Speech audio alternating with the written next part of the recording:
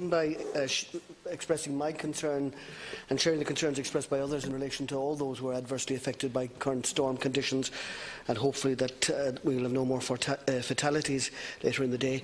Can I ask specifically in relation to a programme for government commitment to monitor and benchmark the use of by local authorities of the new vacant site levy legislated for by the previous government? A recent statement by the Minister for Finance, Paschal Donohoe, states that he apparently is not in favour of taxing vacant property. It is reported to be considering instead a tax break as a positive incentive, specifically a capital gains reduction to 15% rather than 33%. Such a proposal, in my view, narrows the tax break and makes the whole taxation system more fragile.